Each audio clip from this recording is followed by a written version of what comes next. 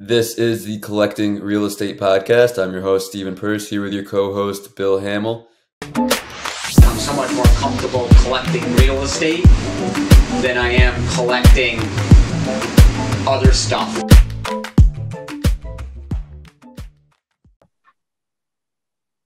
This is Collecting Real Estate. I'm your host, Stephen Purse. I'm here today with Bill Hamel. Hey, Stephen, how you doing this morning? Great. How are you? Excellent. Thank you. Today we're talking about 1120 Boston Lake Road. 1120 Boston Lake Road, single family house, a little bit outside of where I grew up and where I live. So love that location. I thought we were scaling up to a 7-unit. Why are you telling me it's a single family house? That is, you never know what's going to come across that legal notice. So here we are again, as discussed in previous episodes. I'm now fixated on the local newspaper and a few other publications looking for those foreclosure legal notices.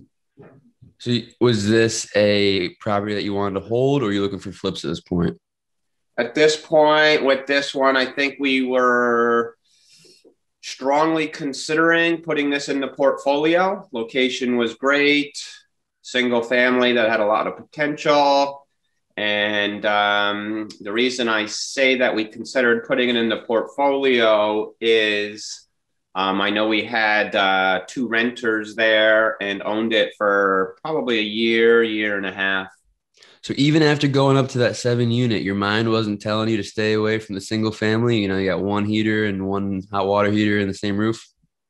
I think it was just opportunity. You just don't know what that next deal looks like. So I'm still completely comfortable with those 2 families that we had been purchasing and realizing the potential with foreclosure properties and getting that great deal. The diamond in the rough, so to speak, that was very much my focal point every day, not only looking at that multiple listing service. Now we had the legal notices to look at. That's what was really exciting at this point. Do you think that comfort and that mindset might have been different if you had the resources available today, the different podcasts and networks of people that are quickly investing and scaling up? Absolutely. It's a matter of just education. I was, I guess you can say, ignorant to the fact that larger multifamily had this potential that we know now. It's just absolute no-brainer once you warm yourself up, meaning buy some small properties. I would encourage anybody to start there. But once you're comfortable with the business, managing tenants, having relationships with some banks, and really getting some tools in your toolbox at that point, to look at multifamily is, I think, is the obvious next step. All right. So take it from the expert, start small and scale up as fast as you can. You found this property in the paper. How did you fund this? How did you pay for it? This one was funded by private lender. So this was the paper in Saratoga County, because this is a Saratoga County property, Fern Hills, Boston Lake area. And we got into this relatively inexpensively. So it was easy to line up that private lender, and the property wasn't in horrible condition. It was a cleanup, more on the exterior, a lot of land, and the first floor didn't need a whole lot of work. But what we chose to do as we owned it was take that second floor attic and actually spend a bit more to turn that attic into basically a suite. Meaning, this large master bedroom studio area with a really nice full bath. Now, this is the first time you've mentioned private lending. And with my short experience, I've seen how important private lending is to make that scaling an option. How did you find your first private lender? Offering returns that were way too attractive. So my first private lenders were at the restaurant I worked at. So I still had that restaurant job until I was about 30.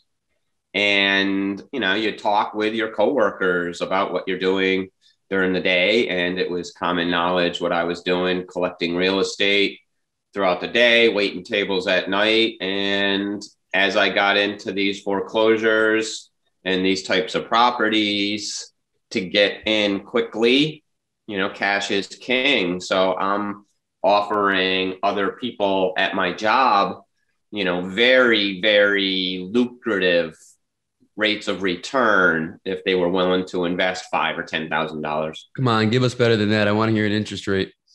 Oh my goodness. It wasn't even an interest rate. It was like, you give me 10,000 and I'll give you 12 back in 6 months. So do the math there. I don't have to do that math for anybody, but it was, loan shark type rates. Yes, it's fun to hear about as we're at all-time great rates right now. That was a learning curve for me, but that's where you start. So, basically I was offering very eye-opening returns, to coworkers. And that only lasted probably for a year and a half. Once I realized I had better options, I could go to the corner store hard money lender and get a better deal than what I was, offering coworkers.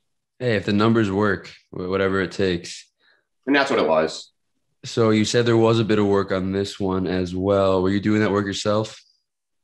Yeah, we were still doing it. Me and Greg. That was, Greg actually found this property.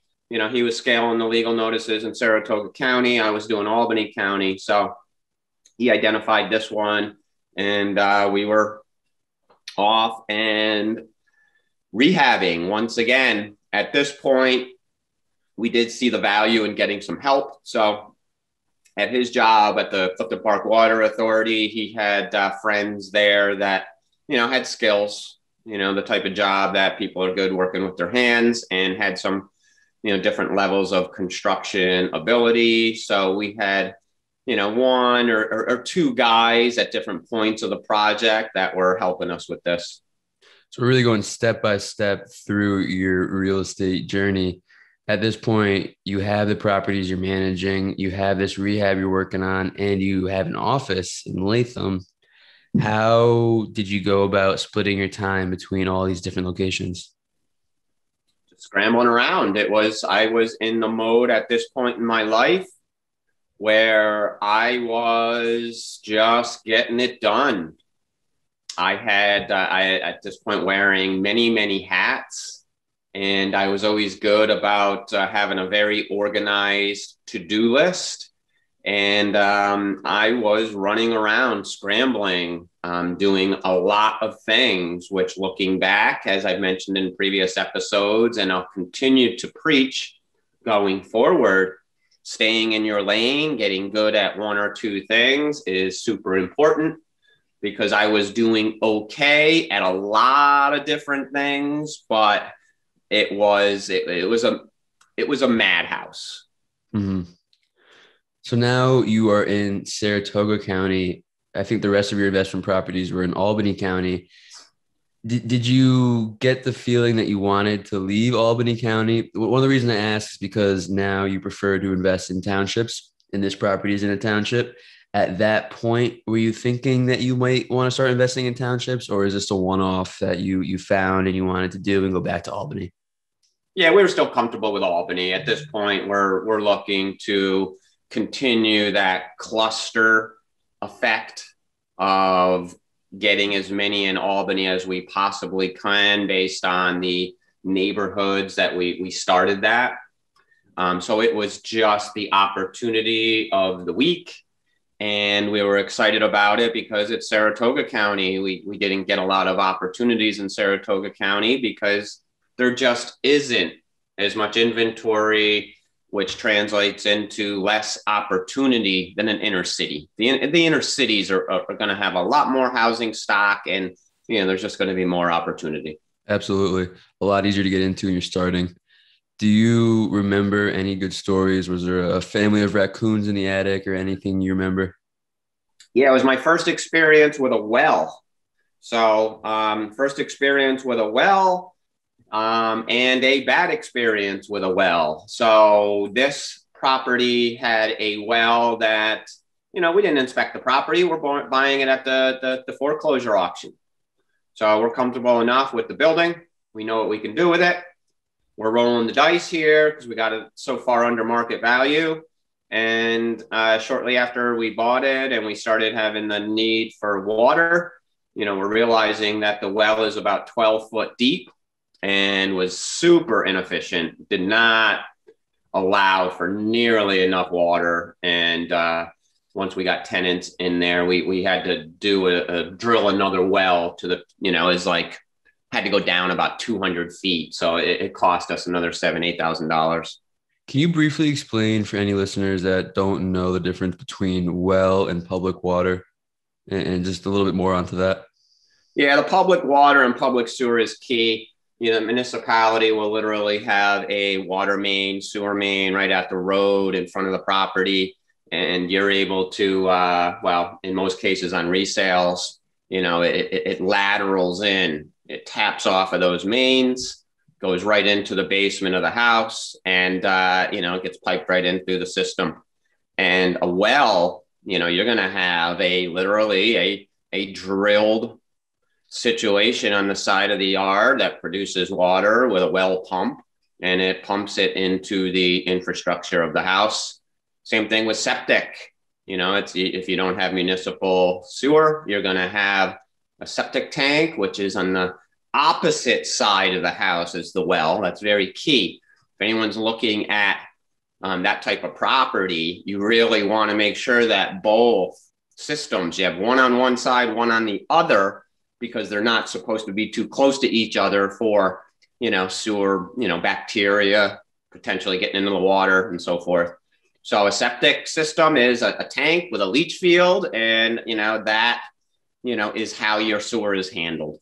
Yeah, it makes sense. You don't want those right next to each other. So what went wrong with this well?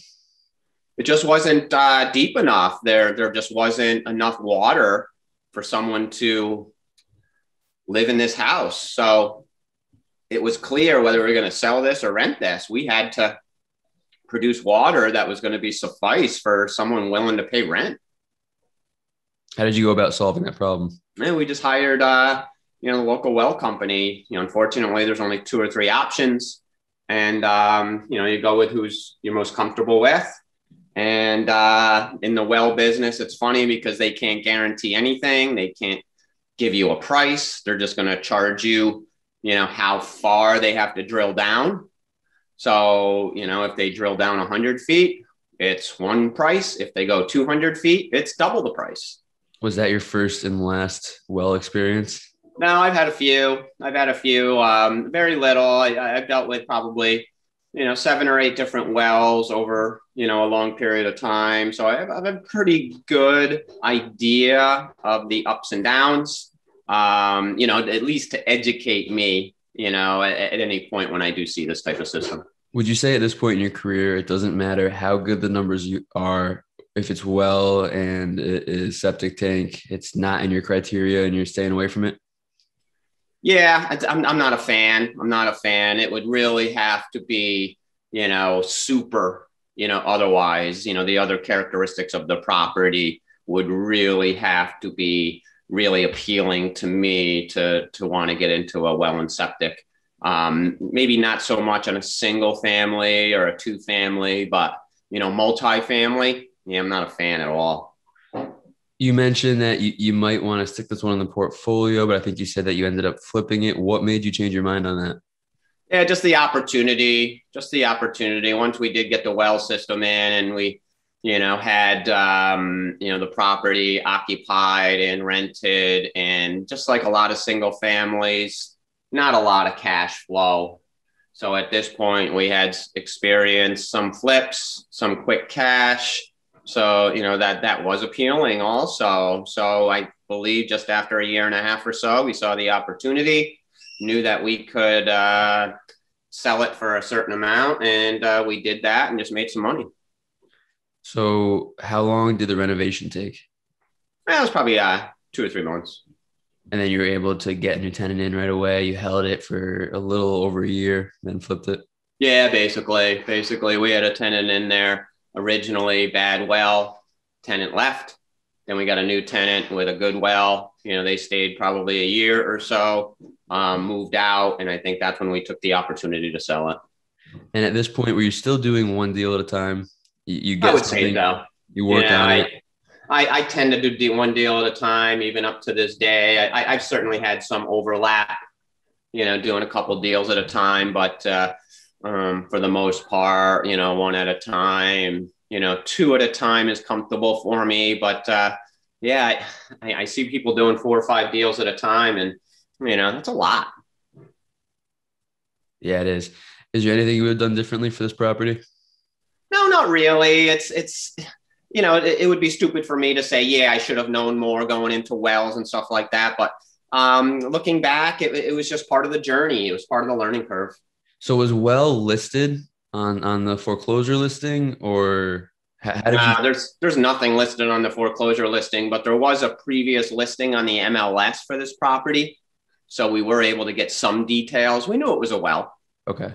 We just you know, hey, if this has been a property that's been sitting there for 40 years and people have lived there, it must be fine. Mm-hmm. And that's not true. It says well, it doesn't say bad well. That's for sure. So is there anything else you want to add for this one? I think that's good on this one. Okay. Well, I look forward to hearing the next one. All right, Stephen, thank you. Thanks.